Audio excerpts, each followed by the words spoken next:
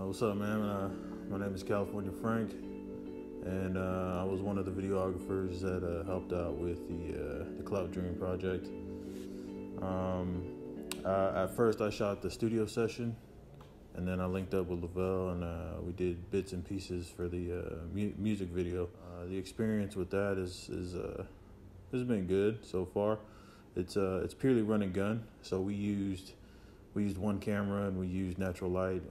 We didn't use any studios or anything like that. So it was a real run and gun experience. Everything was quick and had to be basically one take. And I think we did everything in like 3 hours. That's pretty quick. I shot the house scenes with the undercover cop and the driving scenes. We did that, and then from there, yeah, that was that.